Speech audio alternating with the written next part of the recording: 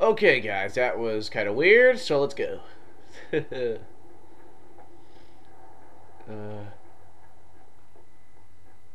it here? Oh. Oh my god. Oh, you gotta be kidding me. Oh, damn it.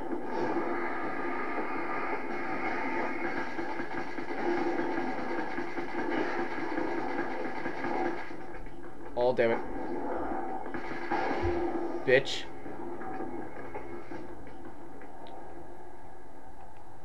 Evolve. That's one thing down. Holy crap, man. I thought that thing was literally gonna fall on my ass.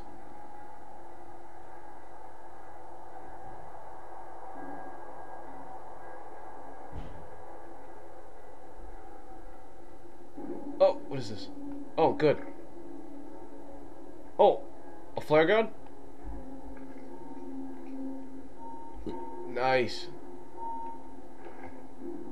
Let's see, why can't you have like the 9mm and the nail gun? Like instead of the flare gun, why don't you have like oh, hang on. It's over here. Oh crap.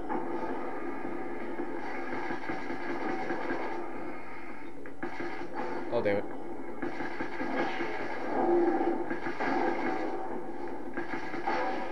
Bitch. Where is it? There it is. That's two. Just one more to go. Yep, right over here. Oh, I can't see it. There we go. Flares, yes. You can. Okay, with our right bumper.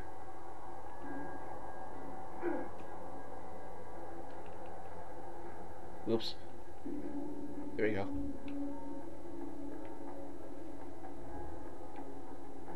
Is it in here? Damn it, it's locked.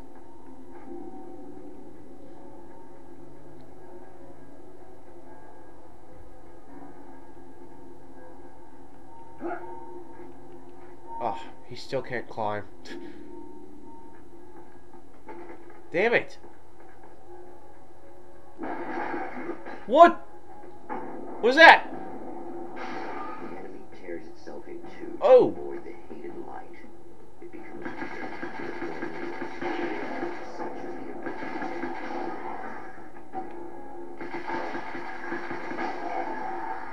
That is weird. That's kind of cool. New enemies to face now. That was just messed up. Oh, trust me, bro. It is. Pick up That's CD. everything. Oh! The man has found the battery. Tells me I'm but really it is gonna need empty. the extra It firepower. will need to be recharged. Select the weapon. Okay, I'm picking the carbon. Nice. Let's see how this goes. Okay, let's head back to the oil, whatever the hell, the oil rig. Ugh. Oh, manuscript. Yes. Good. After this, guys, I'm gonna try that. What is it? Survive Till Dawn. Reality, you nudge it into the right direction. Your version of it is there, waiting. It wants to come true. All you need to do is help it achieve its potential. The devil is in the details. You change the details of the scene to match those on the page. If you get the details right, if you achieve that critical mass, the shift will come, and the rest of your new reality overrides the existing paradigm. The lie, no matter how outrageous, is now the truth. Hell yeah. Nice. Okay, let's go. Damn, man. New weapons, man. We got a nail gun. We got a Uzi. Freaking. We have the carbon rifle. We have the 9mm. I don't know why I call it that. I'm just gonna call it a pistol. How's that? Just to make you guys happy. I'm gonna call it a pistol. Okay. Through here.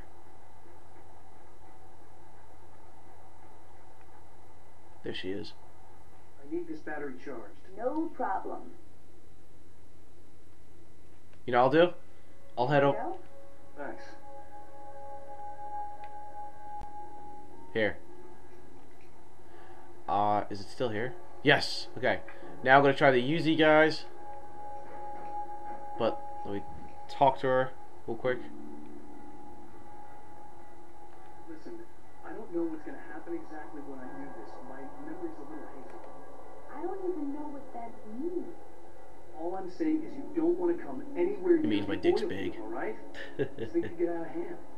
In the middle of highly flammable materials. Great. I'll do my best to contain it. Just please don't turn out to be some kind of crazy terrorist guy, okay? Oh, sure. Yes. Let's open this. What the hell's that? What is this? Oh, it's a flare. I thought it was another manuscript. I was gonna say, man, I'm just being... Let me look back here. Oh, radio. Well, here you are, about to enjoy another cool Arizona night with me, Eddie Rodman, the host with the most. Hey, any of you guys remember Old Gods of Asgard? Man, I actually saw them twice back in the 70s. I was just a kid then, but my dad worked at this club, and he'd sneak me in to see bands. Huh, some left their beers. Talk about an education. Anyway, great band, couple of great albums, solid fan base, and then they kind of dropped off the face of the earth. Well, now, almost 4 decades later, they're making a comeback. Well, let me tell you, these boys have seen a lot of road. They're some serious rock and roll veterans, because they weren't too young even back in the day. Well, now I've got Odin and Tor Anderson, 2 of the original Old Gods, in the studio with me, along with their manager, Barry Wheeler. Nice to have you guys here. Oh, hey, great to be here, Eddie. What? Hello. Now, boys, Barry. let me just come right out and say this, all right? Spring chickens, you ain't. I mean, you guys, you make the stones look young. You always old as you feel. Who you calling old? Now, your last album was 1978, In the Valley of My Shadow. And then you stopped playing altogether after that. Why? And what made you do a comeback after all this time? Well, it was a sad thing. See, the original bass player for Old Gods, Fat Bob Balder, passed away in leukemia. Bob had leukemia. Okay. I'm done listening to it. After that, we didn't feel like playing. Okay. Let's just head over there. Yep, I see it.